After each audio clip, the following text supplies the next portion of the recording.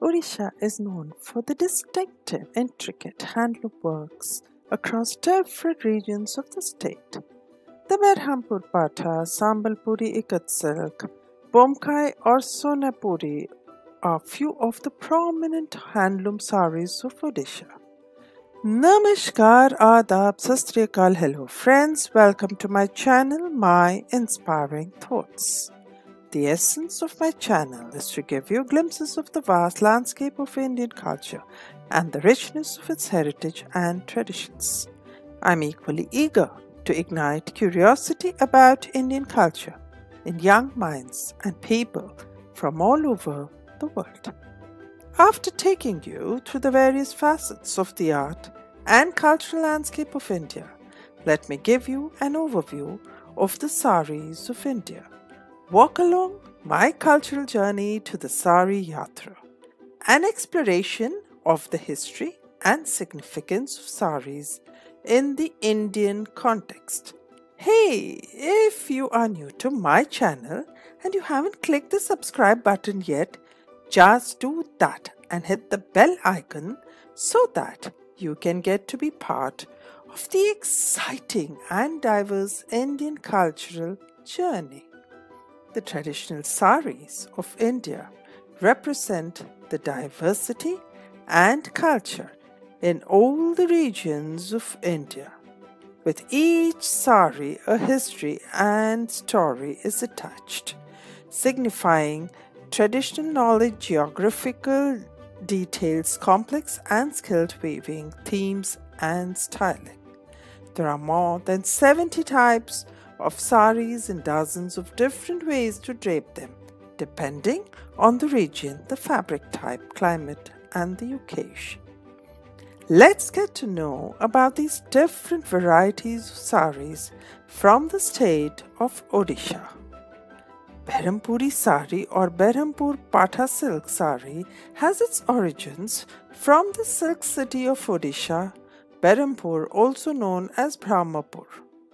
Berhampuri Pata are heavy silk sarees with narrow borders, generally woven without any intricate motifs. This unique pattern of weaving with the contemporary temple borders was introduced in Berhampur town in the 14th century by the Mohri kings. This traditional temple pattern is called the Poda Kumbha. Sambalpuri Saree, named after the town of Sambalpur, is a traditional hand-woven bandha sari, locally called Sambalpuri bandha sari. These saris are crafted using the ikat technique, where the warp and the weft are tie-dyed before weaving to create beautiful designs. Sambalpuri ikats are double ikats with hazy borders and circular feature-like patterns, which are achieved through several dye baths.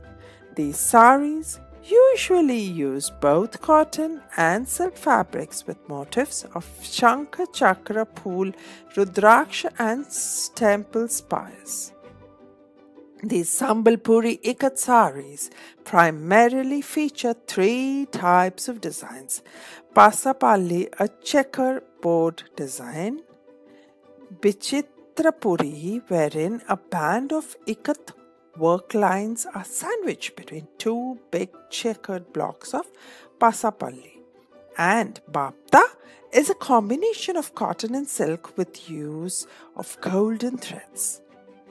Do you know? How is the Sambalpuri Ikat different from Pochampalli Ikat?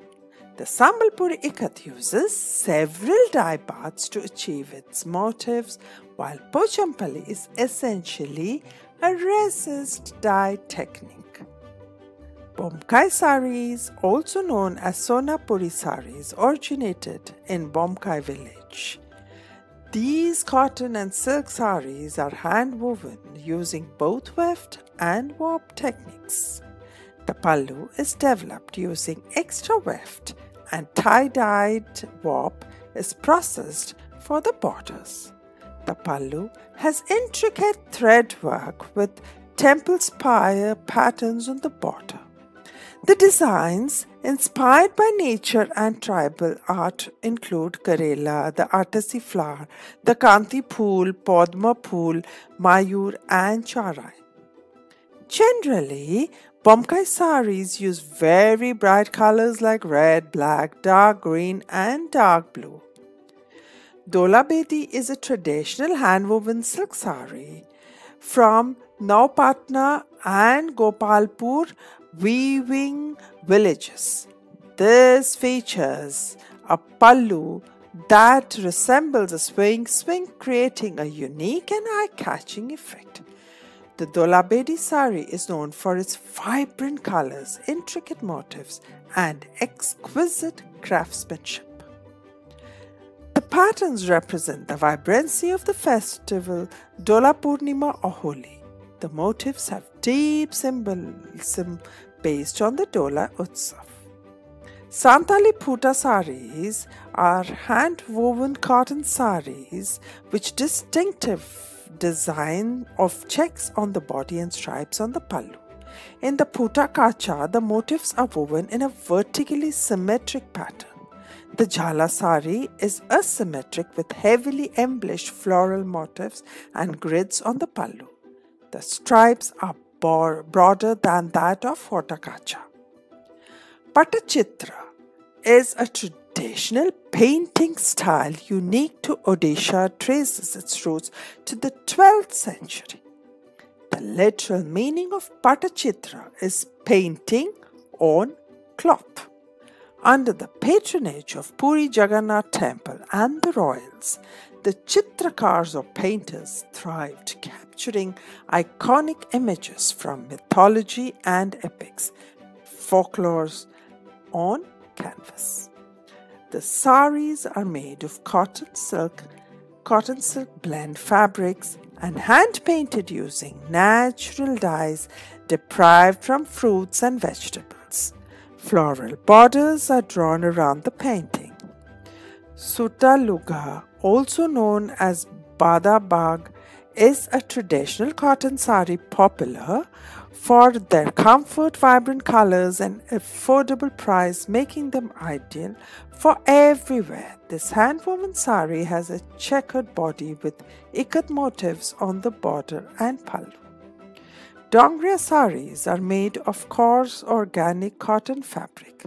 These are traditionally hand-woven by Dongriya Khond tribe. Triangles which represent the Niyamagiri hills are woven in the border and the pallu features temple motifs. Kotpat saris are woven by the tribal weavers of Mirgan community of Kotpat village in Koraput district.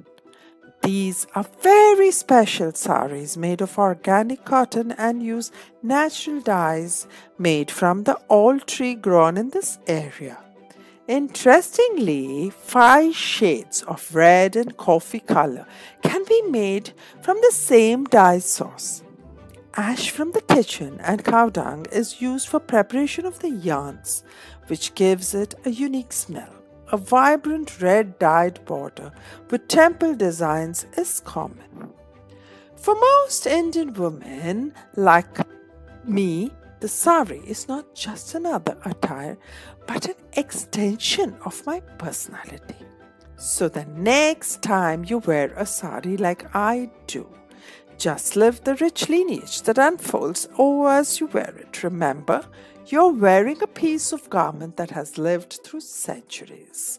Now that you have been a great audience to this overview of some of the finer aspects of the introduction to the Sari Yatra, the journey of saris, I'm sure the next time you come across any of the above types of saris, you will really appreciate the nuances.